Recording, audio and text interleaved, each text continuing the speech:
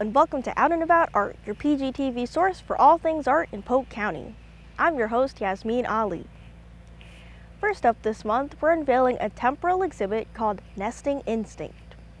This is the first installment of an exciting new initiative from the Polk County Parks and Natural Resources Division called Art in the Park. Lakeland artist Marcia Morse Mullins spent months creating this unique art exhibit, manipulating living vines into a collection of nest-shaped weavings. As time passes, the living vines will grow together with the art that Marcia has manipulated, and eventually, the artwork will slowly return to the woods from which it came.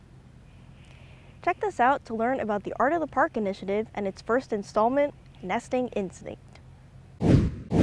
We had just gone through our master planning process for parks, recreation, and preserves. And in that, of course, because the comprehensive plan calls for art, the master plan calls for art. Luckily, we have a local artist, Marcia Morse Mullins, who works in basketry, and I know her work from Michigan. She did a living basket in a lilac tree back in Sault Ste. Marie, Michigan. So I called upon her and I said, well, this would be possibly another living basket project. So with that kind of an opportunity opened up to us, we had Marcia walk through Loyce Harpe Park to take a look at what the possibilities were. She saw this massive tree here and was immediately struck by it. So using the natural materials at hand, Marcia started working on her baskets. My undergraduate degree is in botany, so I have a very strong connection to plants. Within my basketry work, I work strictly with natural materials. I'm known for dissecting an ash tree. I start with the tree and take it down into its individual growth rings, and then take the growth rings down to little tiny splint before I can even start weaving. So I have a very strong connection to using natural materials in my work, and vines just lend themselves to that. Sometimes they'll bend, sometimes they won't. So this installation started with this piece,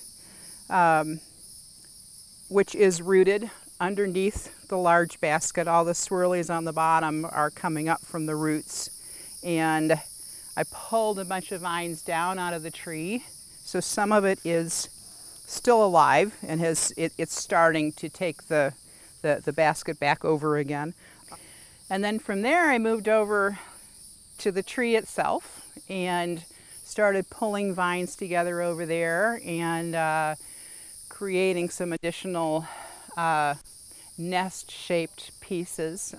This installation is called Nesting Instinct, and because that's just kind of was my feeling when I saw all of these vines, is that it just felt like there should be a bunch of nests under this tree. So the portion of it that is kind of wrapped around the tree itself is very much growing. In fact, every time I come back, there's all kinds of new growth that I pull back down out of the tree and weave back around through the piece. So it's very dynamic. It's a very temporal installation that I don't know how long it will last. Art makes people think. Art makes people relax. And one of the things that people need to do when they get out to our parks is to de-stress. It's very important for people to reconnect with nature. And we try to provide for folks who can't bring a whole bunch of plants into their small apartment possibly, or their dorm room. They can go out and walk in the quiet, see some plants, see some animals, that sort of thing. So it's just a natural match for parks and recreation. Boy, doing a piece like this, you can have a vision and an idea of what you want to create, but then when you get to the material and you find that, oh, I thought I was going to take that down out of the tree so that I could do this with it. Well, it's not going to let go. It's up there in the canopy and it's not coming down. Okay, plan B. So there's a lot of stepping back, reevaluating the material, getting a feel of what it is going to do, what it's not going to do, and then going from there. So that just adds to the organicness of the piece because it just can't be completely planned out in advance. If you look up in the tree, there's a green man, the head of a green man up there, and his beard was full of green leaves when I first finished it, but his face is not alive, so his beard has dried and gotten gray, so he's aging in front of my eyes. He's the part that I expect will probably come down with the first hurricane, but who knows? That's what temporal art is all about. Eventually, the nature will take this piece over again, and so it will always be changing, growing, dying, living. I anticipate that eventually this piece will completely be retaken by Mother Nature. We have 102 parks across Polk County, everything from our off-highway vehicle park at Bowen Valley, where you can ride your quad, to a number of small boat ramps, which may just be a boat ramp and a picnic table and a place to a washroom or something like that, to large regional parks like this one here at Loyce Harpe Park. So we have a lot of places that we can install art that's appropriate to the setting it's in. It'd be nice to get a sculpture of a football player, a baseball player, for some of our sports-oriented parks. So we're going to be looking for sponsors who might want to donate something like that. And again, it has to go through the approval process to be accepted to the park as a donation. It's important to have art that falls in line with our mission of improving the quality of life for the residents and visitors to Polk County. So there are a number of criteria that we have. We have a panel of folks who know art, and we take a look at each project individually and see if it's suitable. It may not be suitable for Polk County parks. It may be suitable for another location. We don't try to make judgment about people's art. One person's art is not to everyone's taste, but we try to do something that connects with nature, which is one of the reasons that the baskets came in. It's part of our mandate. Natural resources, wise stewardship, and getting the public involved in our parks. I sell my artwork, for example, I'll be at Mayfair this year. So, I set up my 10 by 10 tarp and my display, and it's a whole different environment than this.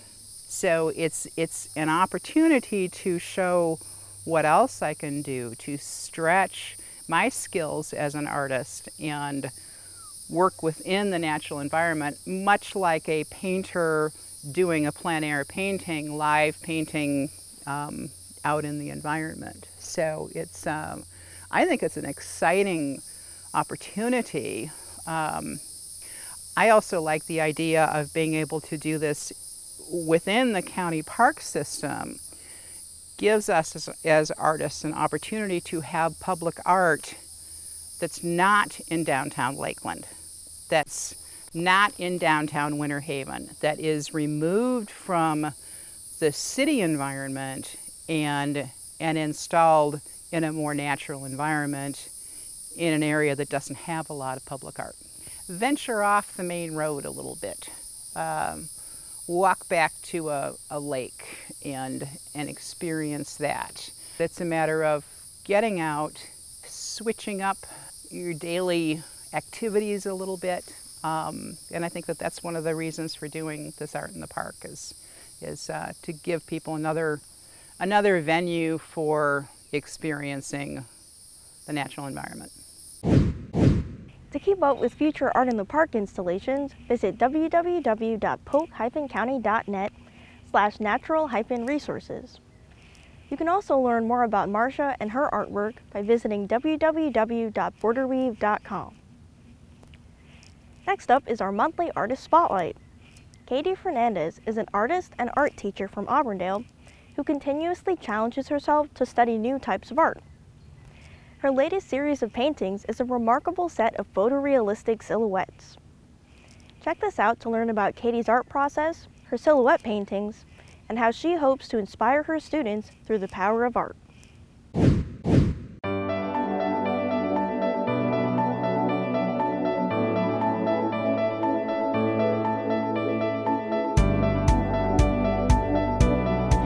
My name is Katie Fernandez, and I am an artist and an art teacher.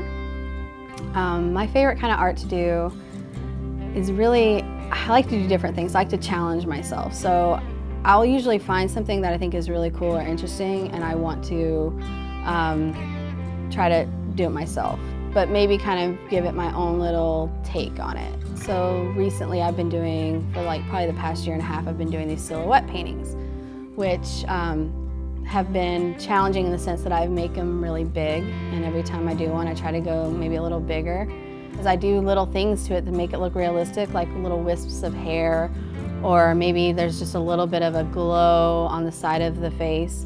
And I like to paint because it's challenging for me. I have always been more of a drawer, and graphite, like pencil, has always been more of my medium that I felt like I had the most control over. But in order to do that challenging of myself, it was like I need to work with a medium that I'm not as comfortable with. So that's why I kind of tried to, start doing with paint. When I paint, I always try to paint in a series. Like I'll do one thing for a while and then I'll switch and do something else. So like I said, for the past year and a half, I've been doing the silhouette paintings.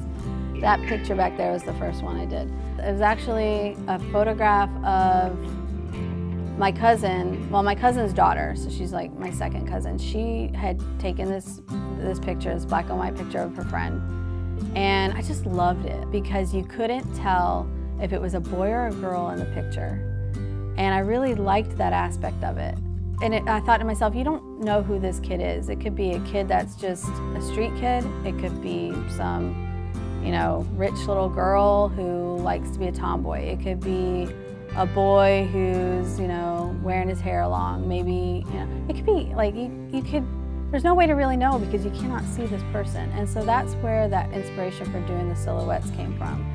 And I like to I sit on the floor when I paint. I don't use an easel. I just kind of prop my canvas up against the wall, and I lay out a towel with my paints, and I'll usually have 3 or 4 different palettes because I'll mix. I usually will start with a darker kind of set of colors and then slowly, gradually go into a medium set of colors and then a lighter set of colors. Once I have those 3 kind of levels of color, and then they're kind of really, I have them blended really well, that's when I feel like I can go on to the next step. And I just kind of every so often I'll just sit back. I like to do it all in one sitting. Like I'll typically, once I do the background, I'll sit and kind of just chill for 20 minutes or so, because acrylic paint dries really fast. So, because I'm in the mode, I don't want to really step back for too long because I don't know if I'll come back to it for another day or 2 or week or 2. I went through a period of time, when I went to college, just doing psychology, and I got my psychology degree, but thinking that maybe someday I would do something like art therapy, where I could maybe use art for other people because sometimes that's therapy for people, to be able to create. And they can get out emotions and things that they're feeling. And so I thought, well, maybe I'll go that route with my psychology degree. But of course I ended up in just a corporate job, not really doing anything. But then when I had my son, I decided I really wanted to do something important that, had some impact on the world. If you want to be able to really do something you're going to love doing, then you have to make sacrifices and you have to be risky, and it's scary. But I was fortunate enough that I had a mom and dad that were able to financially help me so that I could take classes at Polk State, so that I could really kind of hone the craft. And plus, it really is helpful to have classes, under your, to be able to say okay, I've taken this, I know how to do this, I know how to teach this. Yeah, having my son really definitely prompted me to want to do something, that I love to do. I want him to see me doing something I love and enjoy, and I do. I love teaching. Like, it can be very stressful. People say teachers have the hardest job. They do. Maybe not a specials teacher like me, because when you're an art teacher, typically your students want to be in here and they love art, and that was what a lot of people told me. Well, if you teach art, you know, kids like art, because I was really nervous. I was like, I've never taught in my life. I've never, you know, been in a classroom other than when I was a student. So it's definitely, you know, intimidating to do that. But I just knew that I wanted my son to be able to see me doing something I loved, and for him to be inspired by that. And it's actually really awesome because you know, occasionally I'll just say, what do you want to be when you grow up? And he'll say, a teacher. Excuse me. That line between your potato and your tail, we're going to erase it. It's going by-line. It's going by-line. By-line. That's only happening. That's only He's emerging. He's got a tail now. He's not just a potato with a head. He's got a tail now. I feel like in Polk County, the arts have been getting more attention. I see it because when I work with the museum, with Polk Museum, and I see the crowds that are coming in to like take classes or you know, or even just to come look at the museum, it's so encouraging. One thing about being an educator is I get to take my 4th grade students to the museum every year. I get to take the whole 4th grade class. And then they get to have a whole new appreciation for a museum, and a lot of them have never been in one before. I mean, we'll ask, how many of you have been to the Polk Museum before? And maybe 2 or 3 of them raise their hand. So now they're getting this opportunity to go. I'm telling them, hey, it's free, bring your parents, come back. You know, look how calm and quiet and nice and peaceful it is here, and look at what you're getting to see. I mean, you're getting to see some amazing things that maybe have been around for hundreds of years, and they're so mind blown by that. You don't have to be good at art, I feel like, to appreciate it. I think when we support that, it offers not just a broadening of everyone's horizons, but just like, I don't know, it has a calming effect, I think. I think people really, when they buy a piece of art, which, you know, is so important for a local artist, it's like you're buying a little part of them, and you're buying a little part of something that has a whole bigger meaning to it. It means so much to know that something that you've worked so hard on has actually made an impact on somebody else to the point that they want to buy that. And it makes you feel like people care, and that's what keeps artists going. I mean, what would we do if like people didn't support the arts? There wouldn't be any of us, and how would our world look then? And I feel like it wouldn't be as fun of a place. And I think a lot more artists are coming to the Central Florida area, which is awesome, because it really will help, I think, our county grow even more. The more artists we can draw here, if they feel like, oh, you know, what's going down there in Lakeland, like, they're doing some really cool stuff, they're gonna be more likely to be drawn to coming here too, so. If you want to see more of Katie's artwork, you can follow her on Facebook and Instagram. Just search for Katie Fernandez Art. Lastly, if you're fascinated by all things mini and pint size, you'll want to stick around to check out a recent exhibit from Winter Haven's Ridge Art Association. Miniatures and small works, a juried competition, received 152 submissions from all over the country. The tiny works of art were eligible for a variety of prizes and were judged based on criteria such as the level of detail shown, the type of medium used, and even the tiny frames that were chosen to enhance each piece of art. I got the chance to visit the gallery and chat with the executive director of the association, Christy Hemingway, to learn more about this delightful exhibit. Let's take a look.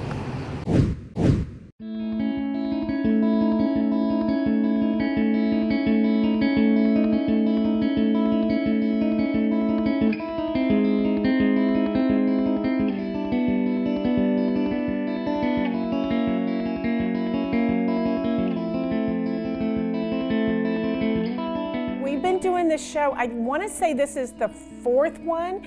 We do it every 2 years. But my favorite thing about this show is that because they're miniatures, because they're more portable, we get them from further across the country.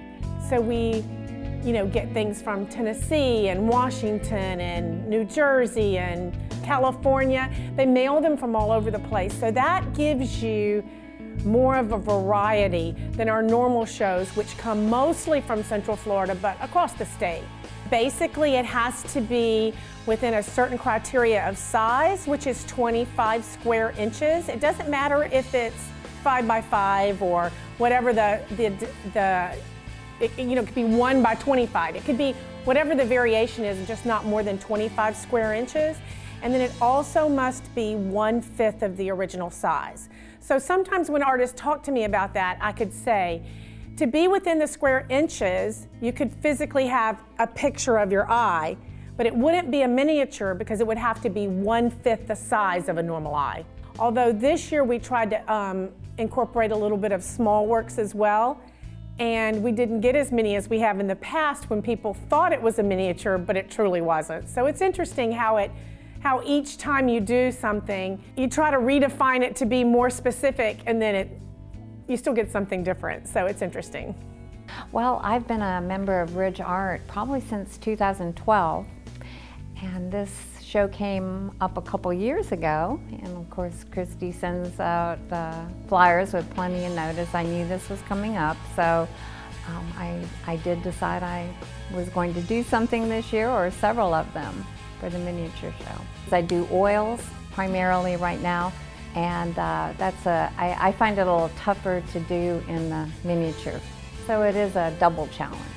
I favor anything with that has a heartbeat and eyes.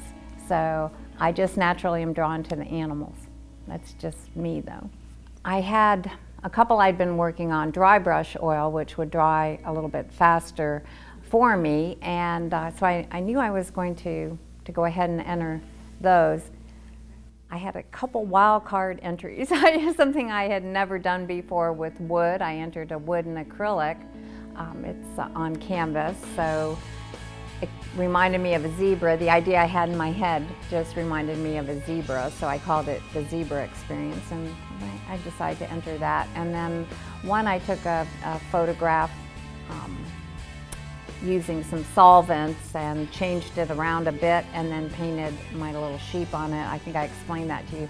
So this was a time I could do something fun, and I could throw a couple wild card entries in there. 48 inches, 5 feet tall canvases is something that does not scare me. The small ones, I just kind of shy away from. But I like to support Ridge Art. I like to participate. It's a challenge. There are lots of reasons to do it. And Christy spends a lot of time and energy getting these shows together. As you can see, she does a wonderful job doing this work that she does. So it's just a combination of things.